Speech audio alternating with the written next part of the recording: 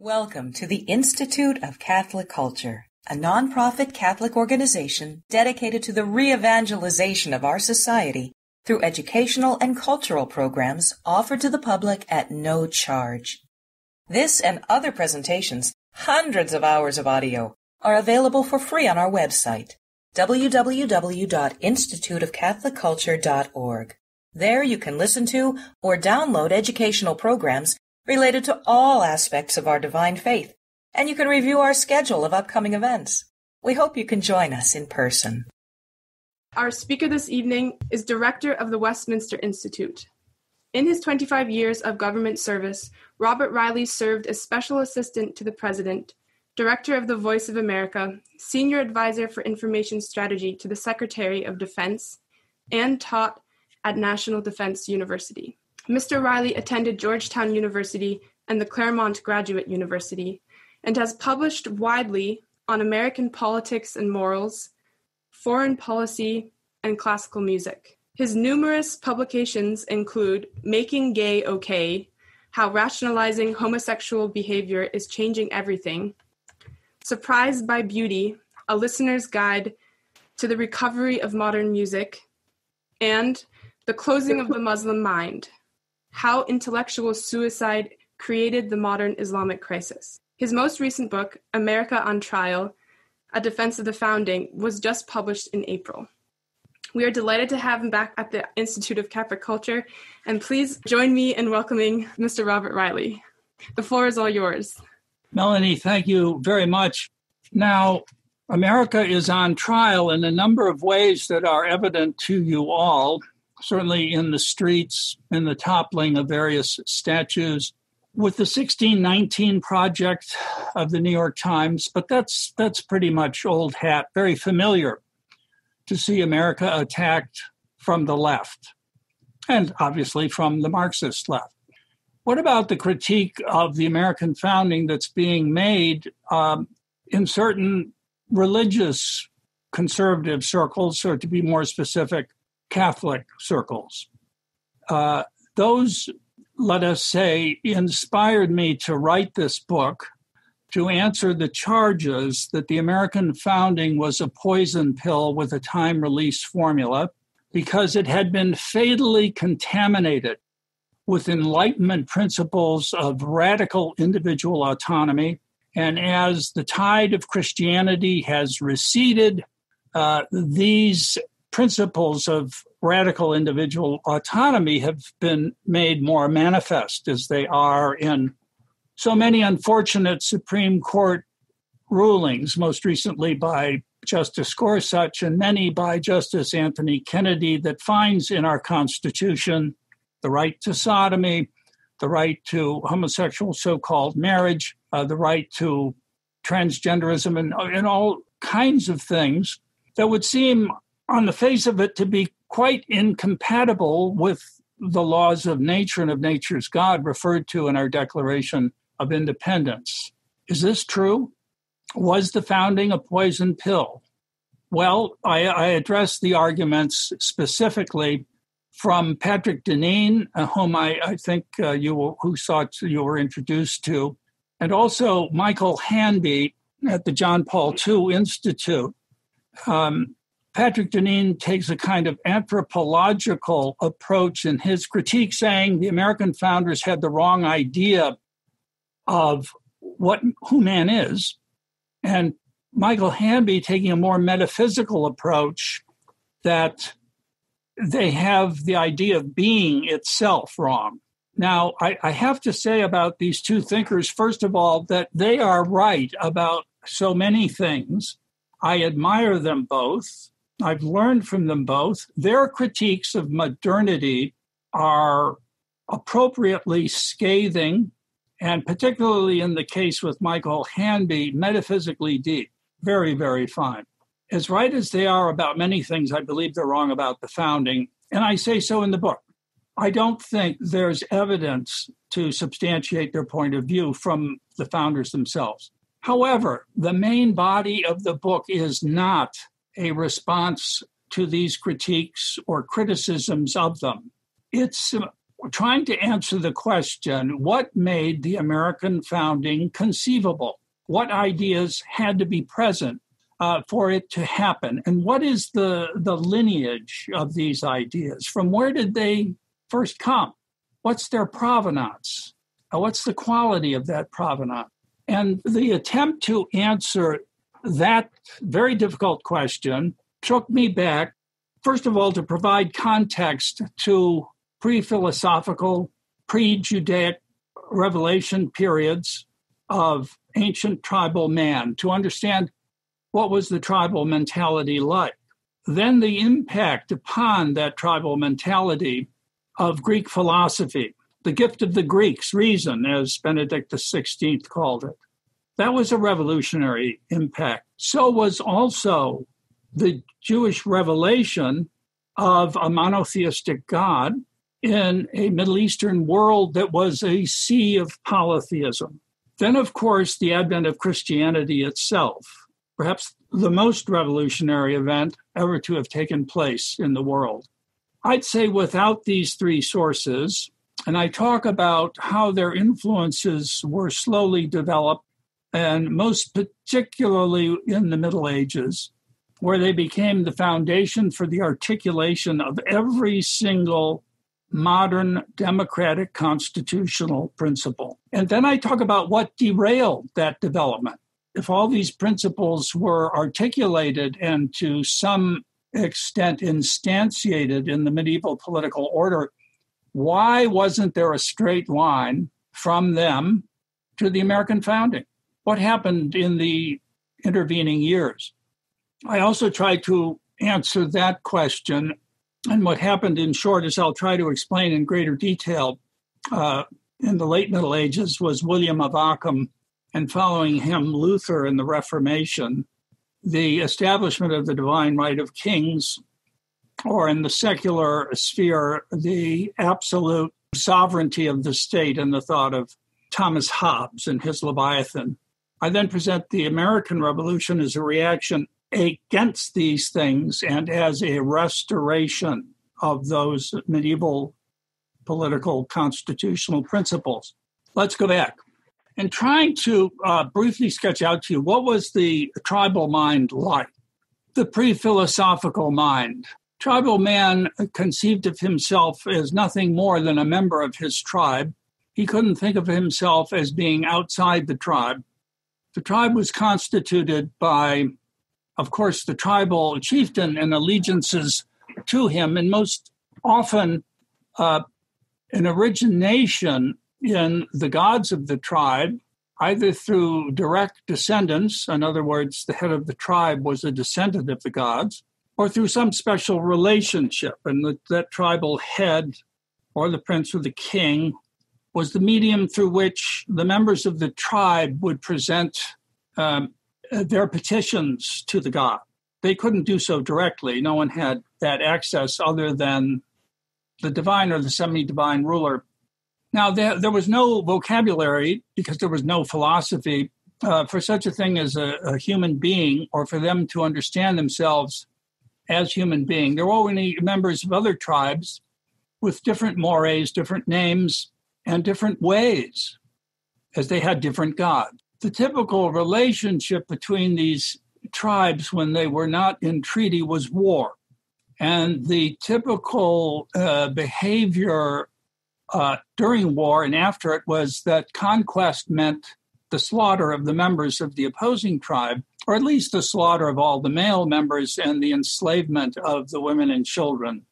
Neither the victorious tribe nor the defeated tribe could have expressed any moral objection to this behavior, because had the defeated tribe won, they would have behaved in exactly the same way. The one thing they might have thought is that the gods of the victorious tribe were stronger because they had defeated the gods of the losing tribe. And what were the gods of the tribe for other than to protect it against its enemies and guarantee harvests? Now, this is more evident when we're talking about just tribes. You can also speak of empires. You can speak of the ancient Egyptians, the divine origin of the pharaoh, that the pharaoh was the only means through which any member of his empire had any access to those gods. And the political order was arranged in proximity to the nearness to the pharaoh. And this obtained not only in life, but in death as well. The hierarchy of society was recognized by the closeness of one's grave to the grave of the pharaoh. There wasn't such a clear demarcation between life and death, and there certainly wasn't a clear demarcation between the human and the non-human, as they were given to not only respect the gods of Egypt, but there was a lot of shape-shifting of these gods into animals or rocks and trees, a great deal of divination, a great deal of superstition, not true of just the Egyptians, but of all the pre-philosophical ancient peoples. And in fact, there are pre-philosophical peoples who still exist today, of which we can see that this is true. So no term for human being, no horizon beyond that of their tribe. This was greatly disrupted by the introduction of philosophy in the classical Greek world, which claimed that man's reason was able to not simply have opinions about things, but apprehend the truth of them, that the truth of things could be known, and that this truth was not dependent on any kind of political order or gods, but was in the thing themselves and was universal.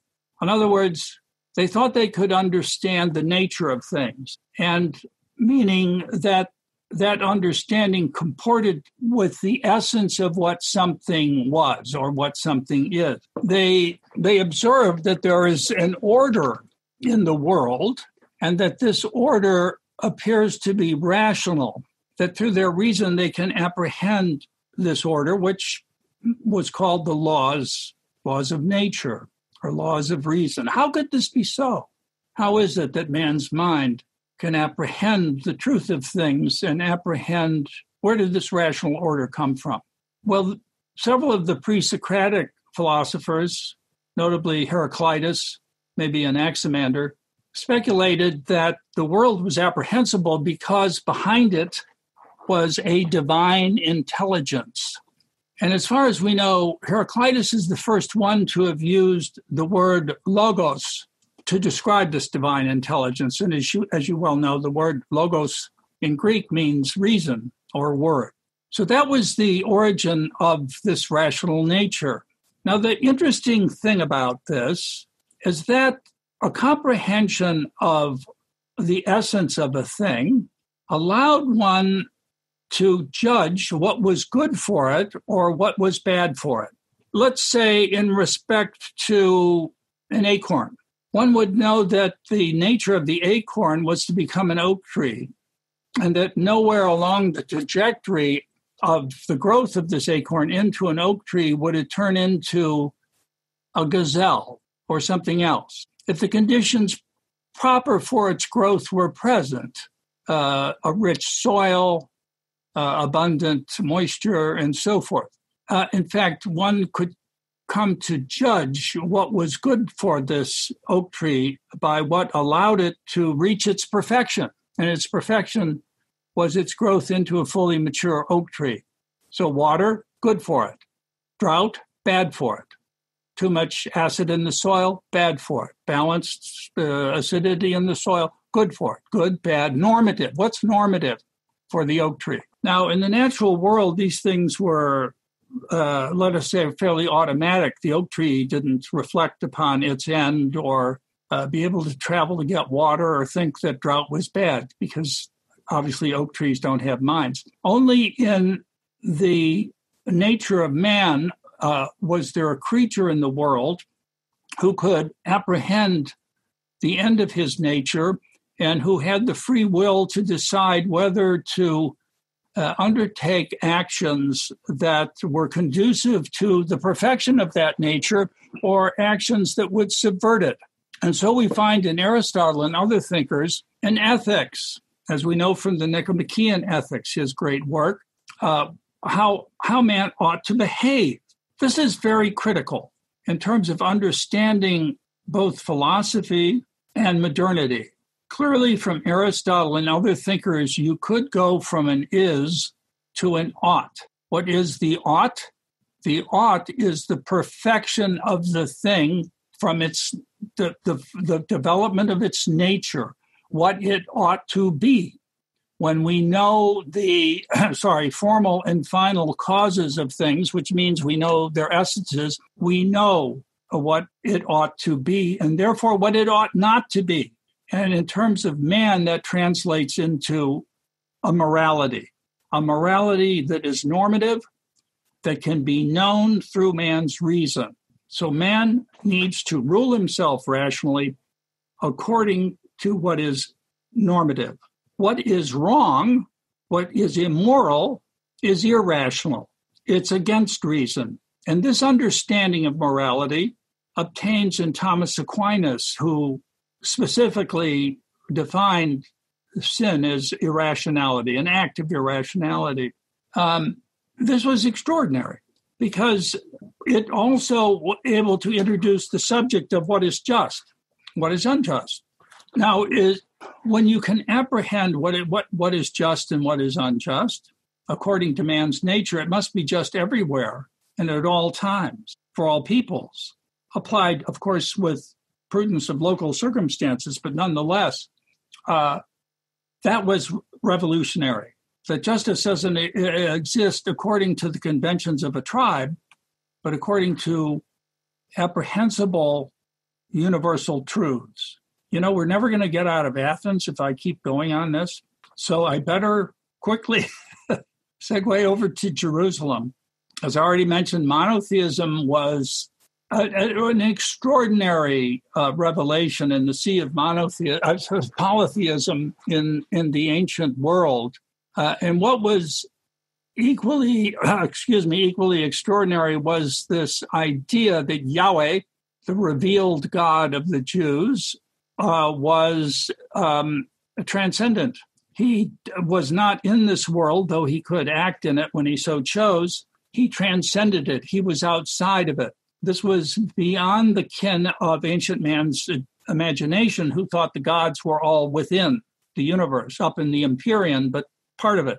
They didn't understand what transcendent would mean. And also, of course, the other amazing thing is that this God, this omnipotent God, created ex nihilo from nothing, and that everything he made, as is repeated in Genesis at the end of every majestic phrase on creation, God found it was good. Everything he made was good. In fact, it's clear that he loved creation into being through his divine word. And what did he find to be particularly good? Particularly good, he found man to be particularly good. Why? Because he made him in his image and likeness. In his image and likeness, he made him. I would contend to you that any notion of human rights in the modern world has its ultimate source back in the revelation of Genesis, that a human being is inviolable, that there was something sacred because that human being is the possessor of this image of God within themselves, that they are inviolable. Even if one is not a Jew or a Christian, but who believes in human rights, they are beneficiaries of Genesis in one way or the other. The goodness of creation, by the way, was another stunning assertion, which was not generally shared in the ancient world, which usually was constituted by contending principles of good and evil, of light and darkness, of demiurges fighting it out in the primeval muck. And as so long as this demiurge of light won, you could have this semi-stable order, but the struggle between the demiurges was never over and would occasionally erupt into the natural world, threaten to overwhelm it and send it back into the primeval muck. They didn't use the word so much creation, but if they had, they wouldn't say creation was all good. There was an underlying malignity to much of it. In a way, it could not be trusted. It was not something on which one could, let us say, rely, upon which one could confidently build. It therefore was open to the world of wild superstition and crazy divination. In the book, I give some samples of that divination from the Babylonians that you might find quite amusing. Whether they specialized in divination from sheep livers, others did it from the entrails of birds, etc. You can find in the Old Testament vigorous condemnations of divination, necromancy, and of course of idolatry. And therefore, you find in Jewish revelation an optimism from the reliability of creation, the goodness of what God has made. And you have another thing that breaks through, and that is history. The ancients did not believe in such a thing as history because the world was eternal. It had no beginning, middle, or end. It was in a giant loop.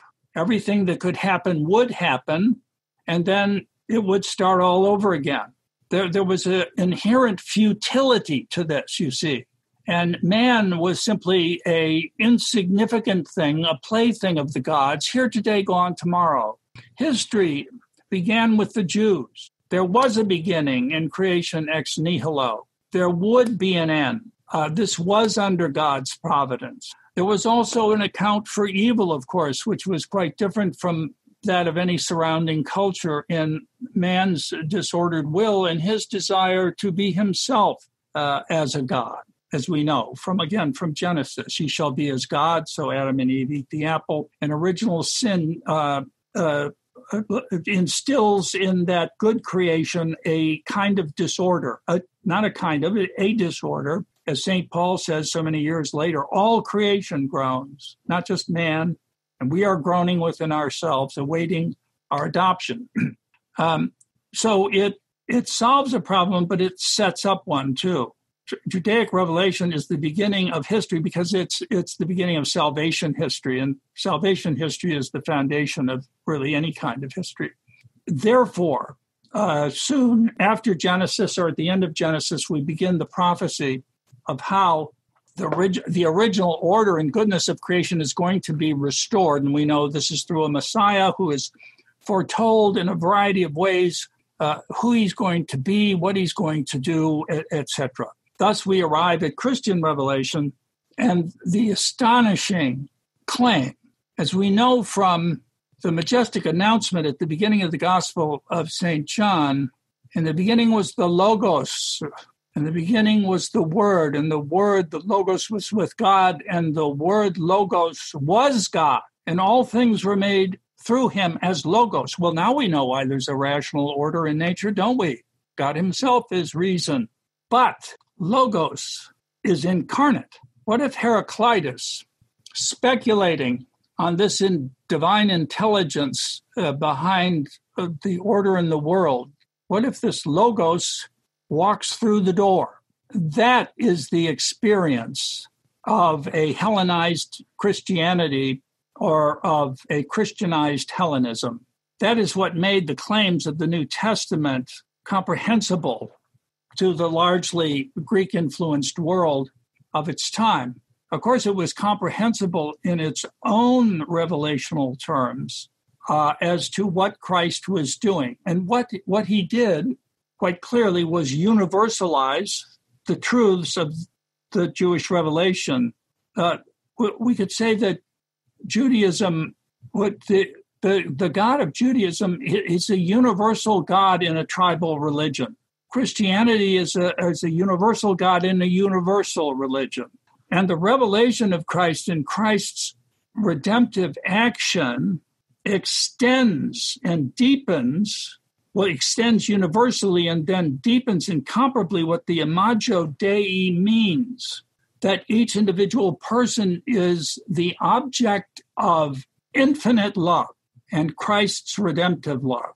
This also means, very, very significantly for our topic, that redemption is available to that individual through his or her relationship with Christ and God, which is not mediated by any political order.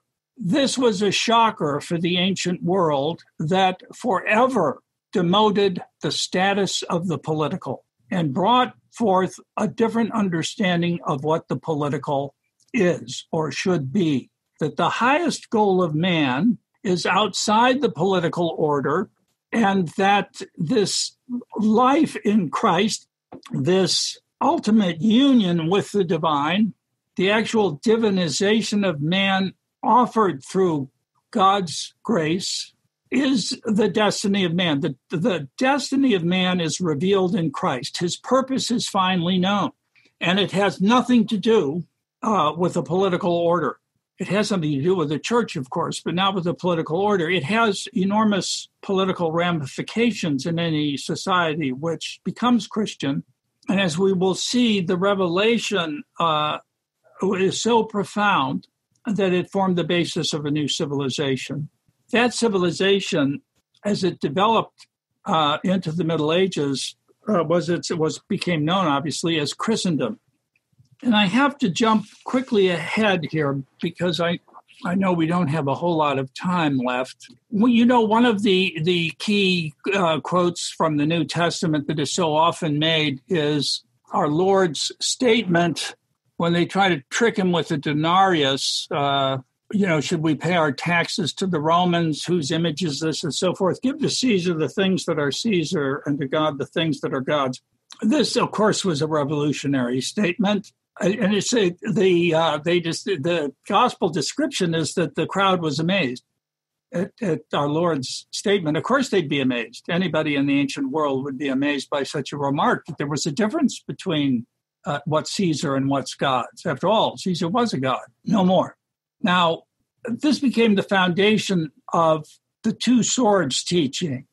And this was articulated most famously by Pope Gelasius at the end of the 5th century, when he instructs the emperor, we have two separate realms here. I would no more consider telling you what to do in the secular political realm than I'm sure you would think you could tell me what to do in the spiritual and moral realm. What we have here really are dual sovereignties.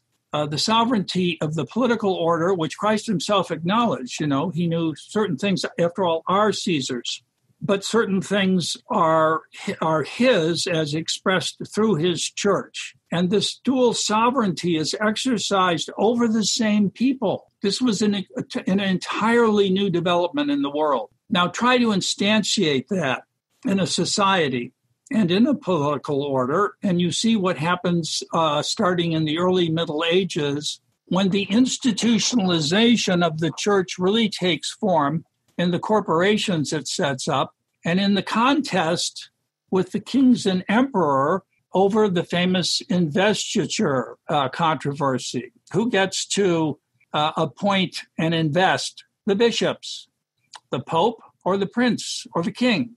After the fall of the Roman Empire, you know, in what's come to be known as the Dark Ages, that fragmented world in which the church had to really rely on the local prince, given that he was a Christian, to protect it. And the prince during that period of time became a kind of sacral being. You know, he recovered some of the divinity, let us say, almost divinity, from which he had been stripped by Christianity. In the early 11th century, the Pope decides that we've got to desacralize the prince again and get back the authority of the church. So there was a lot of bumping and nudging and conflicts in England, in the Holy Roman Empire, between the Pope and the princes, until you found a highly articulated system of these two realms, the sacred and secular. And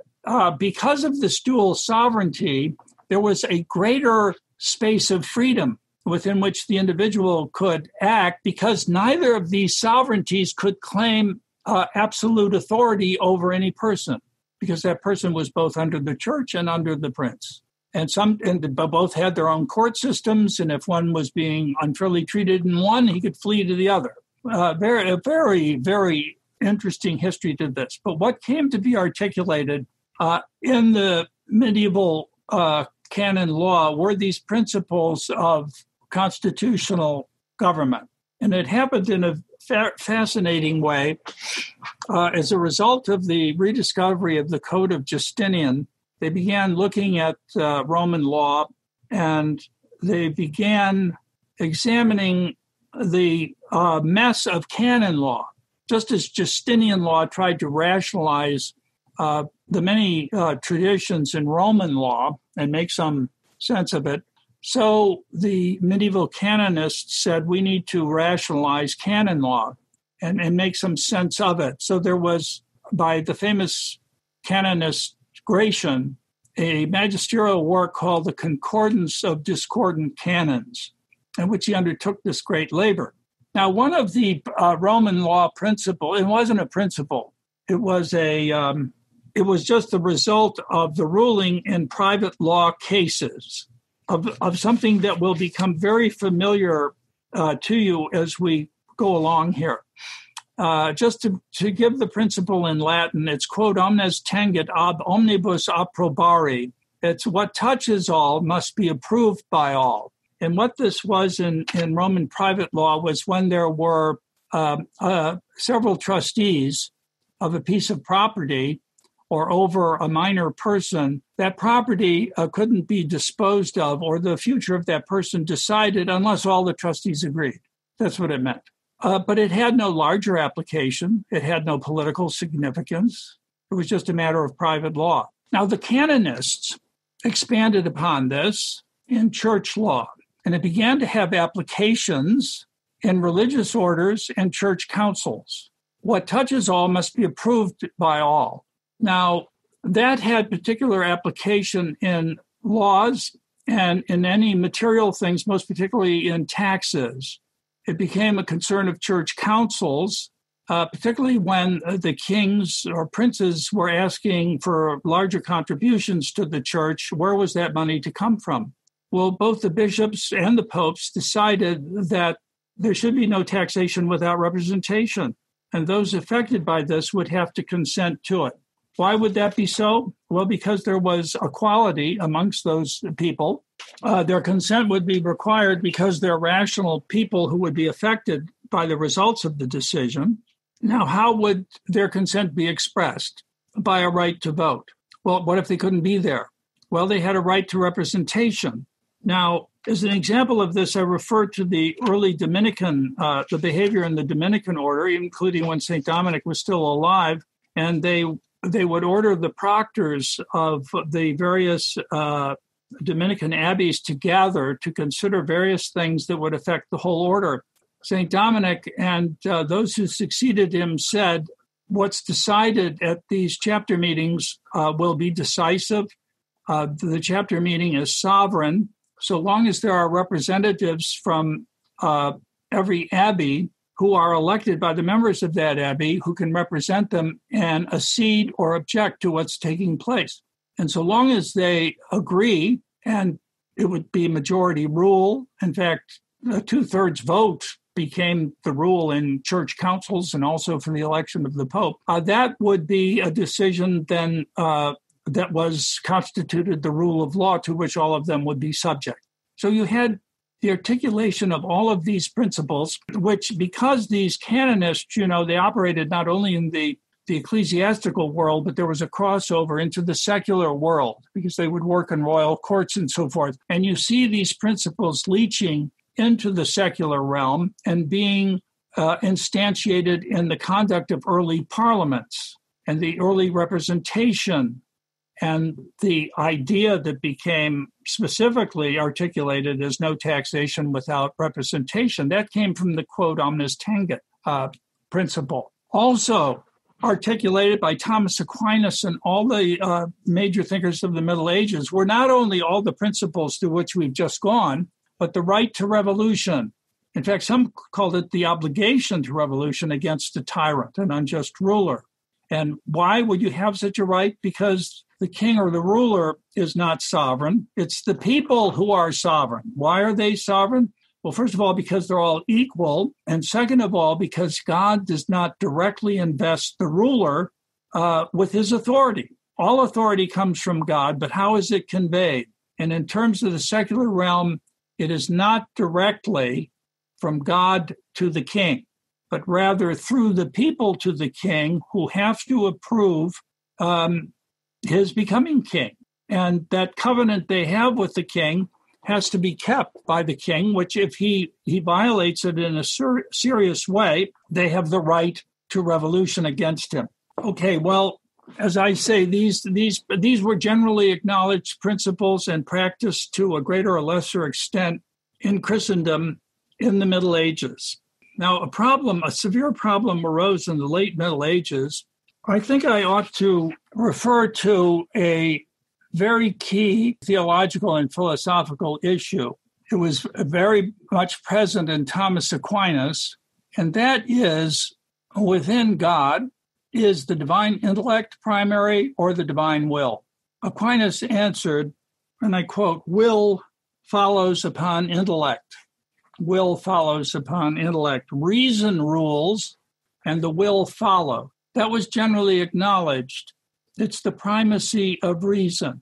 It's why reason is primary, both in divine law and human law, why it's present in natural law, why it can be apprehended by reason.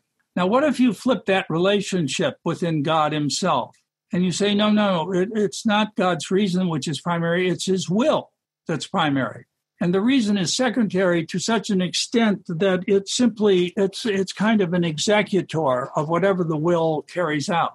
In other words, there's nothing inherently reasonable in what the will decides. The reason just finds the easiest way in which to execute whatever the will does decide. This has enormous consequences, which I'm just going to quickly adumbrate by reading to you a key sentence from my book that comes from a 20th century French thinker, Bertrand de Juvenal. It's on page 122, in which he says, quote, "The man who finds in God, before all else, will and power, will be disposed to the same view of human government," unquote. So if you find in God above all else will and power, you'll be disposed to take that same view of human government. There's an infamous statement in Plato in which Thrasymachus in the Republic says right is the rule of the stronger. So right is constituted by will, by strength, and the strongest will decides what's right. There's nothing inherently right or wrong. This is kind of the theology of that view. And it was embraced by William of Ockham in the late Middle Ages. He said will is primary in God. God's will is unrestricted by anything, except maybe the principle of non-contradiction. Nothing is inherently right or wrong, but God says it's so. There is no nature. Things have no essences. Words do not relate to some objective reality. They're purely conventional. There is no the order of nature is unintelligible because things have no natures. Everything exists from moment to moment as a direct result of God's will, not because they have a nature. The acorn doesn't become a giraffe, not because it has the nature of an acorn or an oak tree. It's just for the moment God decides not to turn it into a giraffe, but he might. And there's no gainsaying if he does. So there is no natural order. There are no essences. There is no intelligibility to the world. So you can't know what's right or wrong through your reason. Aristotle's ethics goes out the window. You can't know that. Why? Because it would restrict, were it true, it would restrict the omnipotence of God.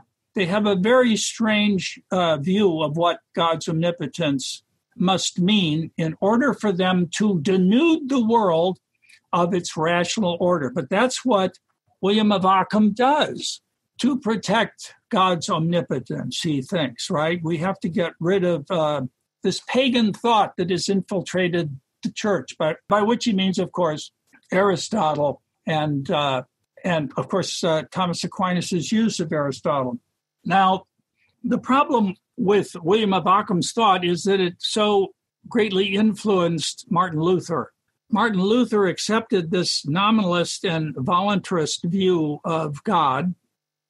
He had a voluntarist theology, which means God is pure will and power, unrestrained by anything. And he also inherited the view from Occam that one cannot know through one's reason what's right or what's wrong.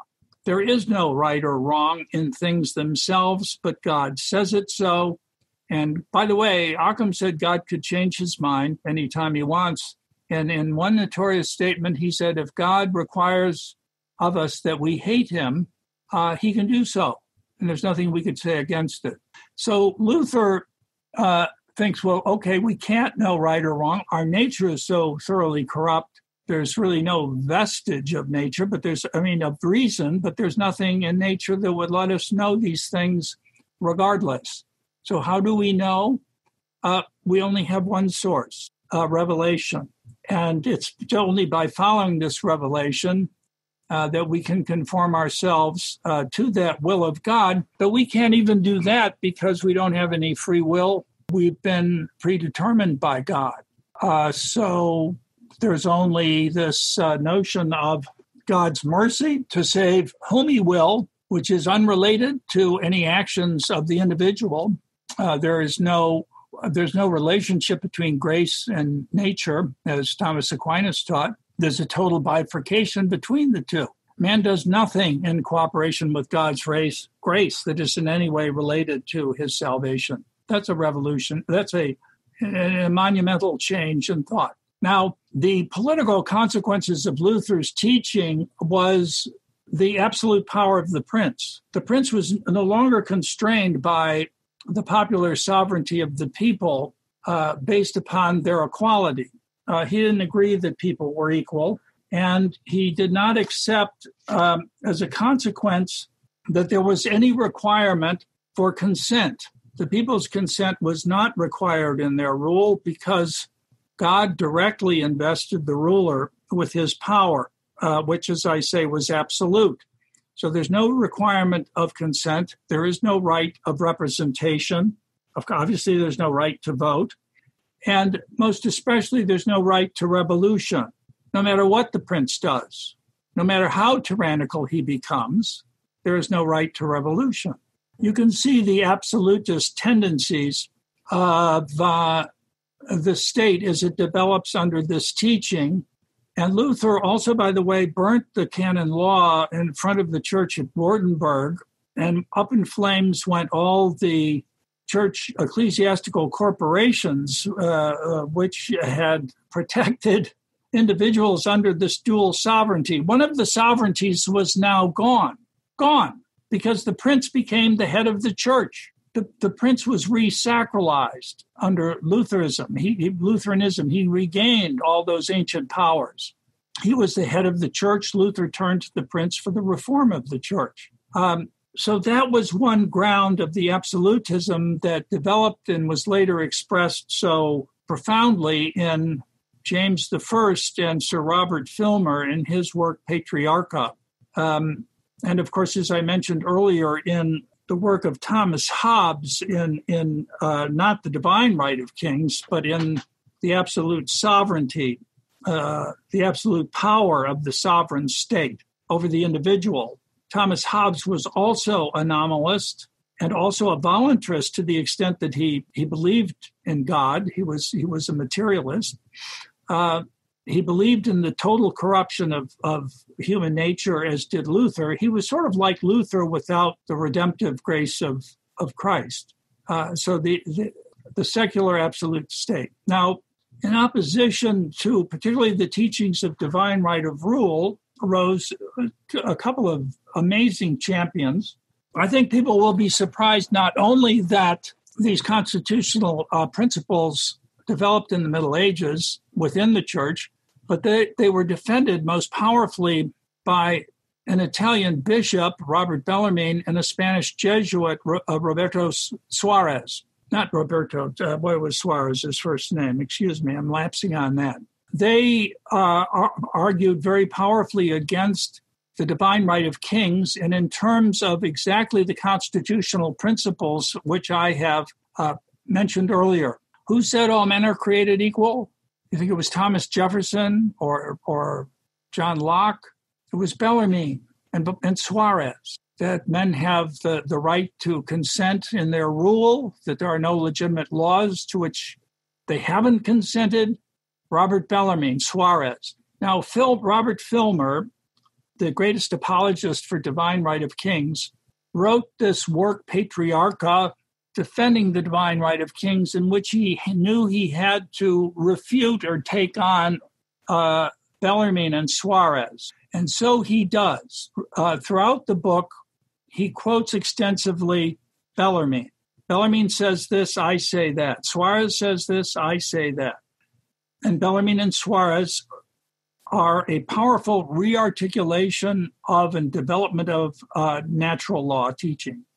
Now, on the Protestant side, there was Algernon Sidney, who also wrote against Filmer in his work, Discourses on Government. He used classical natural law thought, though he was an Anglican, to the same effect. And he had to acknowledge Bellarmine's work because he's arguing against Filmer, and Filmer principally addresses himself against Bellarmine and Suarez.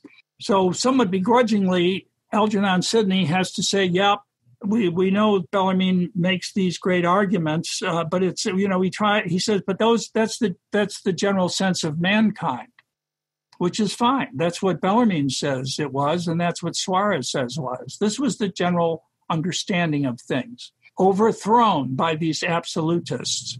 I don't have time to mention that Sidney was heavily influenced by Richard Hooker, who was the first Anglican theologian who I say saved Protestantism from itself by restoring Thomist and Aristotelian thought to the Anglican form of Protestantism.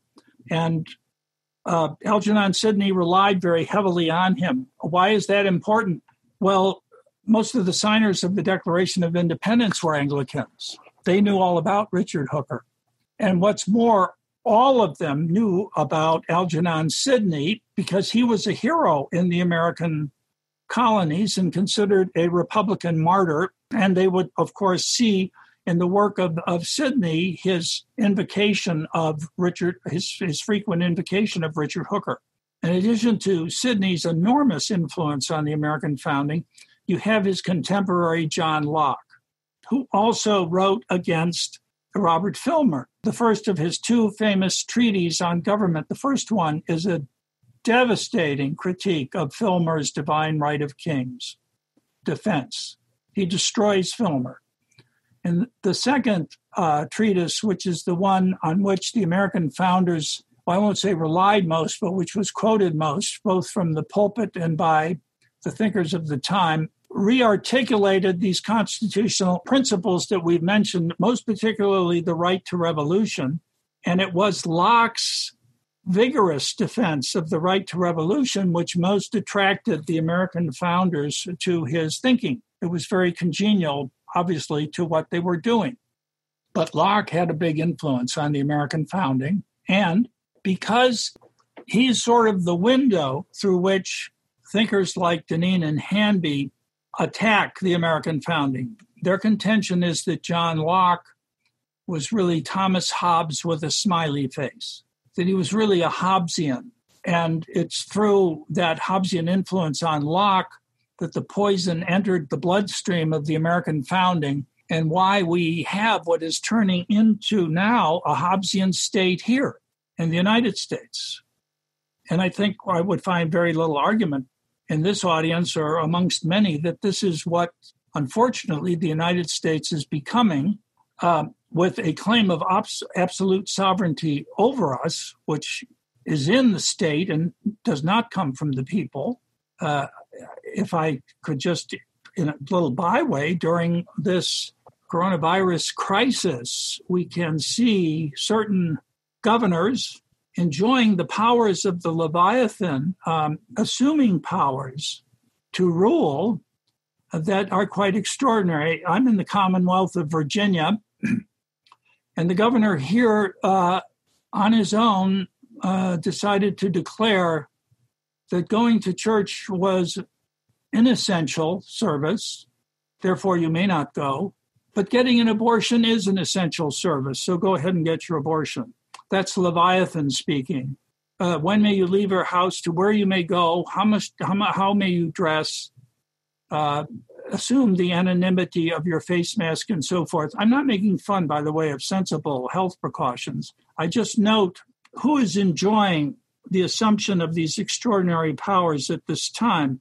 And what it does is it exposes the feature of Leviathan so we can all see it. So I'm not arguing that we're not in that danger. I'm simply saying it didn't come from the American founding.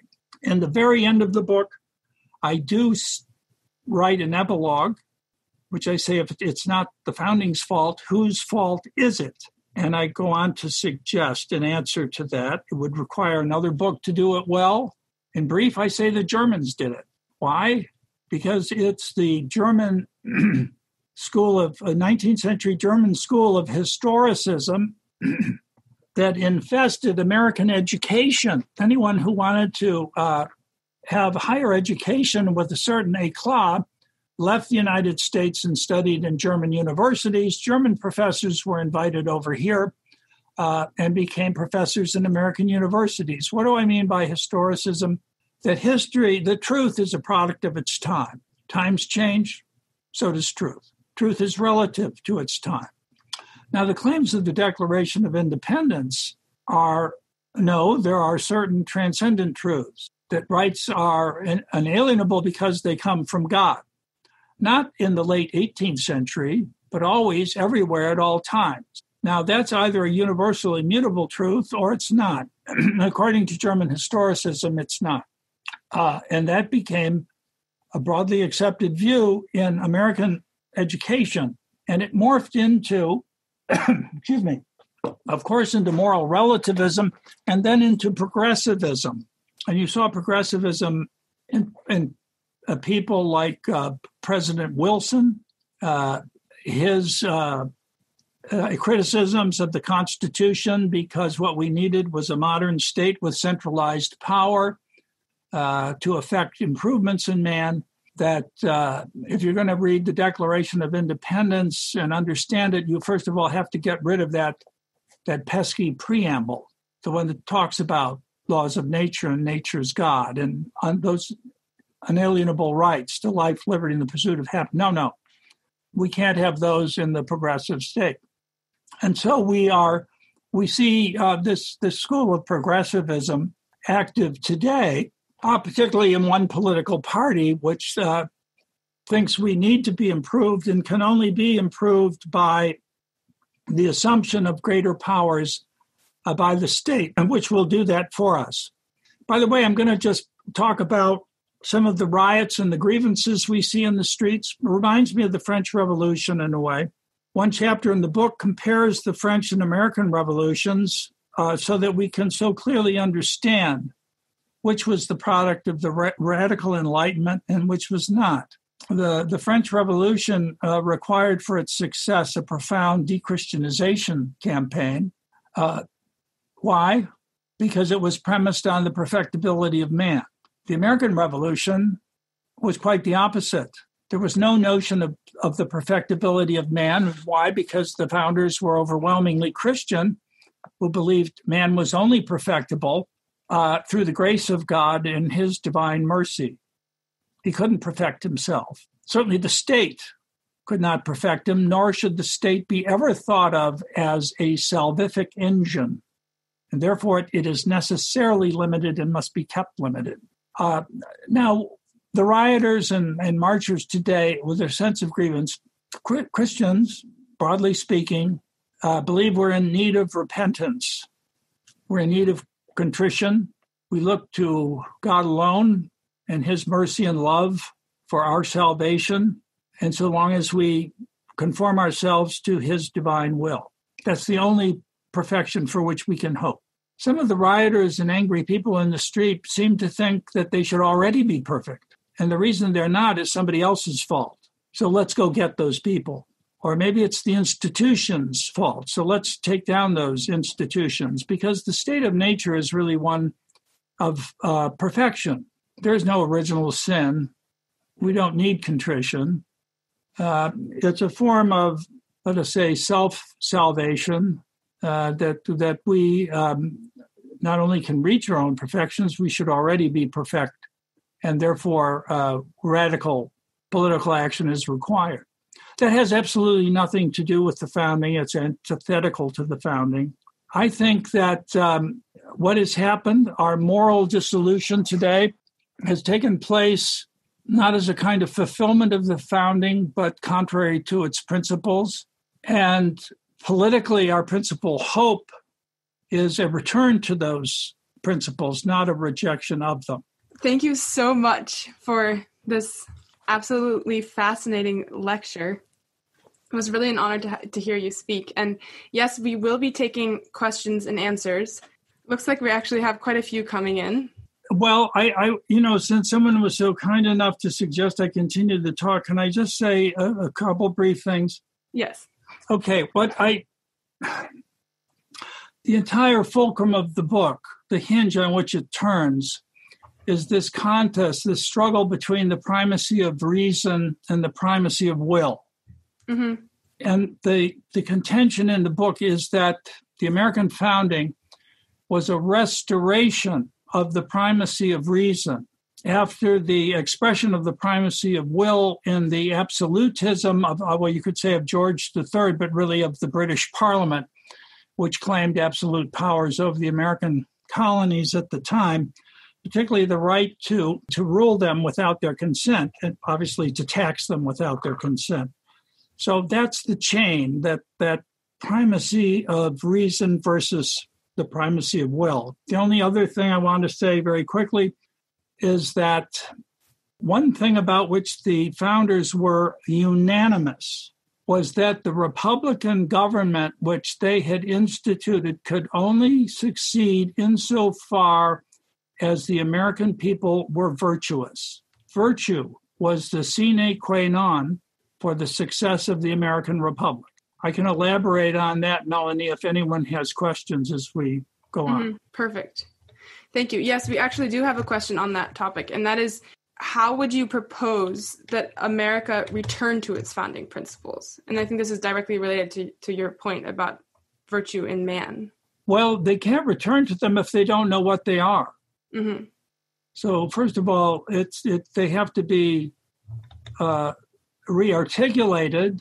They have to be expressed, and they have to be defended. I think the last thing we ought to be doing is saying that those principles are themselves responsible for the great state of moral decay in which we are. And that's why I take such vigorous exception to Patrick Deneen's thesis and Michael Handy's thesis.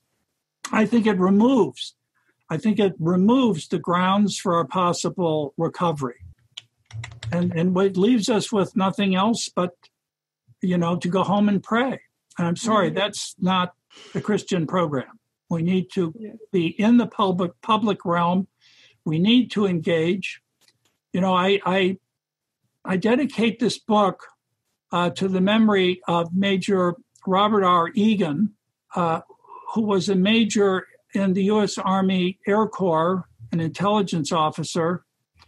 I was named after him. I never got to meet him because he was killed in World War II, for which he volunteered.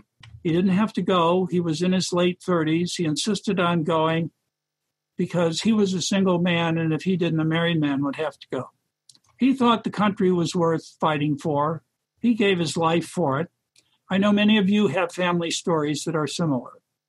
So the book's dedicated to his memory, and of course to my children carrying on, one of whom is a Marine Corps officer serving now. They think the country is worth defending, fighting for, when necessary, giving their lives for. What is it that's so worthwhile that they should do that? How can we tell them otherwise? That this is an ignoble, low thing that has brought us to a state of moral corruption. You see, I cannot accept that on several levels. The level on which I deal with it in the book is that it's simply wrong. I mean, it's historically wrong. The evidence is not there to substantiate it. But it's a harmful teaching. It couldn't come at a worse time. Oh, Annie, yes.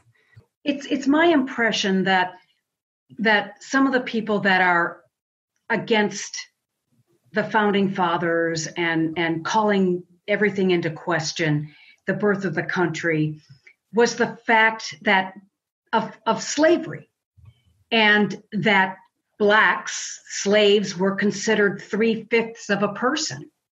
So how can we somehow understand, or take the intention, but then try somehow to, I don't know how you fix this other thing, Well, they weren't sure how to fix it. They were hoping it was a great evil that could resolve itself over the course of time peacefully. When that didn't prove to be the case, it was resolved in a terrible civil war, as you know. Why was there a civil war over this question? Because the founding principle of the United States is that all people are created equal. There was no exception for blacks. Thomas Jefferson, a slave owner, considered slavery a great evil. They all did. Almost without exception, they thought that. Now, here's the problem. Slavery had existed from time immemorial. For all of recorded history, there was slavery. Slavery was the norm, not the exception. How is it that the objections to slavery arose in the first place?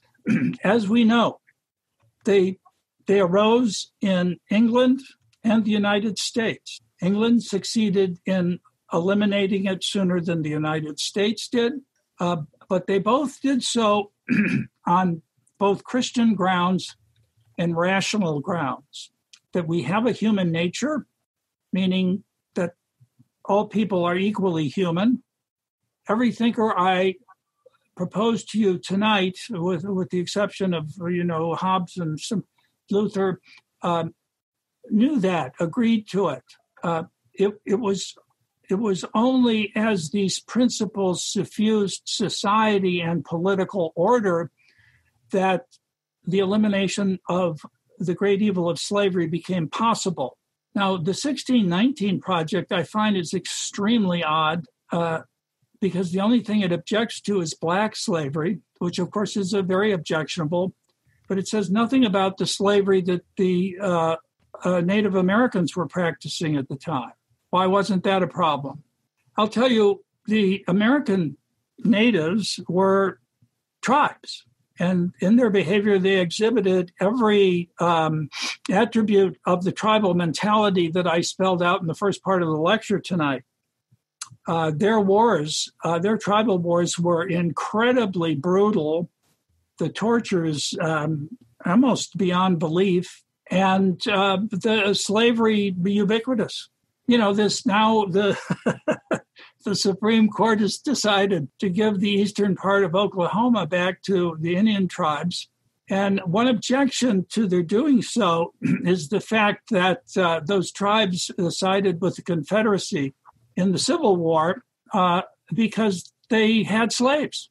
Then they had slaves back there in 1860 in their tribal territories. And therefore, the argument against giving that part of Oklahoma back is that they had sort of abrogated their sovereign rights by siding with the Confederacy, which lost the war. So I don't think that the existence of slavery is any puzzle. It's how the puzzle is its elimination. How did that happen? What ideas made that possible? And who had them? From where did they come? Well, I hope I gave some idea of that tonight. Mm-hmm. The last thing you should try to do is destroy a country premised on the principle that we're all created equal and that at a great price eliminated slavery. By the way, I should also mention to you, the 3/5 clause, slavery, of course, isn't mentioned in the Constitution. They didn't want to mention it because they disapproved of it. The 3/5 clause was to lessen the power of the states that had slaves, because they thought if they exercised, it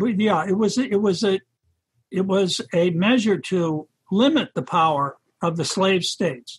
It was not meant in any way to imply that slaves were not fully human beings. That also was expressed at the same time by the Northwest Ordinance, which of course constituted those upper Midwest states from which slavery was forever forbidden.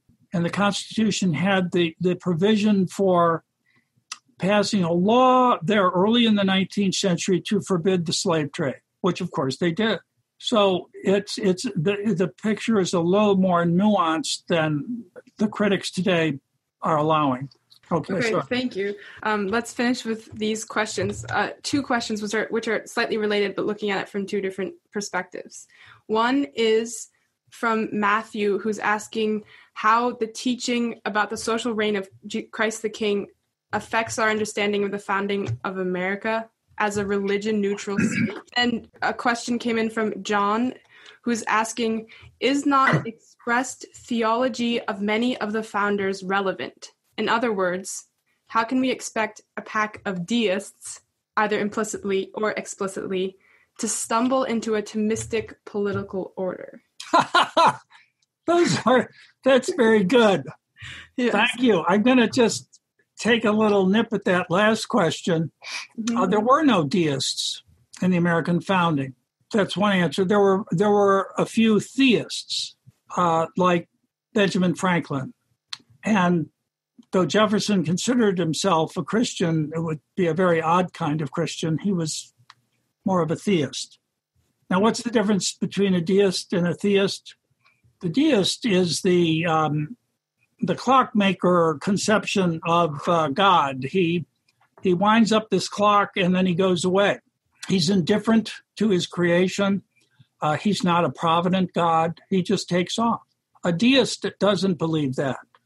A theist doesn't believe that. He believes in a providential God, a God who guides his creation, who intends the best for man, and who at times intervenes for that the best for man may happen. So they're really quite different from each other. And those theists were in a minority. As I said, the majority of people signing the Declaration were Anglicans, admittedly, some of them, nominal Anglicans. And there were many Calvinists in the northeastern United States. Now, how do they become Thomists? Well, that's the gift. The great gift of the Catholic Church was their inheritance of natural law. And that was conveyed to them by great thinkers like Richard Hooker, Algernon Sidney, and to a certain extent by John Locke.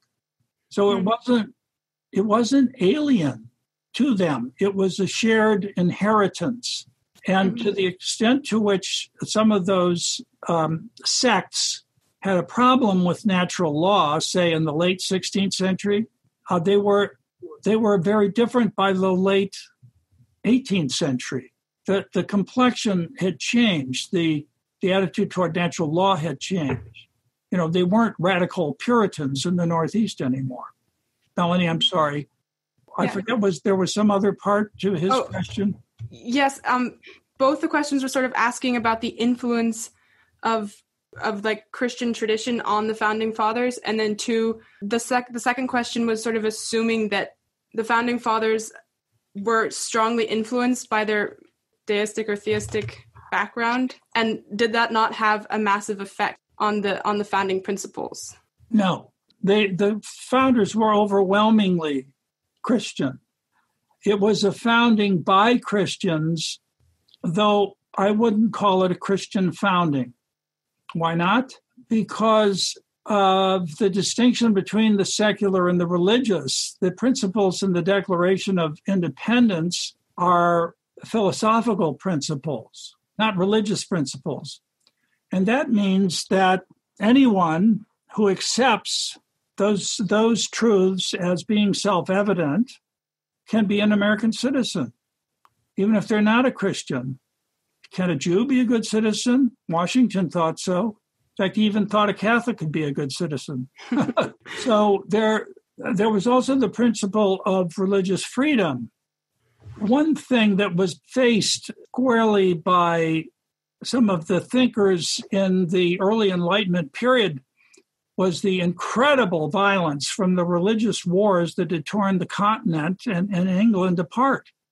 How could people live together when they belonged to different sects? If they were only going to live according to the revelation and they interpreted the revelation differently, well, that's a prescription for endless war.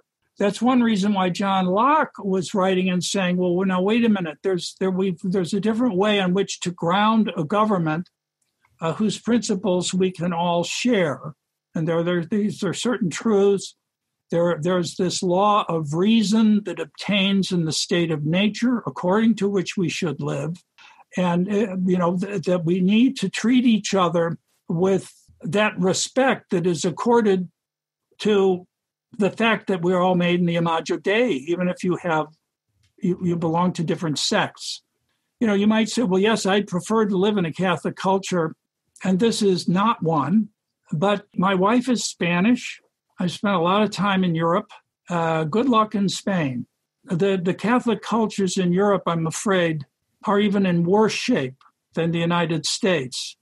Mm-hmm. So I think there's a kind of nostalgic imagination involved in this idea that we can only live according to the truth if we're in an explicitly Catholic culture. When that's not so, I believe. Yeah. Well, thank you so much. It was wonderful. Like, all you had to say was fascinating, and it raises so many questions. Please look into his book, America on Trial, available on Ignatius Press or Amazon. Yes, thank you everyone for joining us, and have a wonderful evening. We hope you enjoyed this presentation from the Institute of Catholic Culture. If you'd like to learn more about the mission of the Institute and how you may become a part of this important work, please visit our website at www.instituteofcatholicculture.org or call us at 540-635-7155. And may the glory of Christ Church be ever more manifest upon the earth. St. John the Evangelist, pray for us.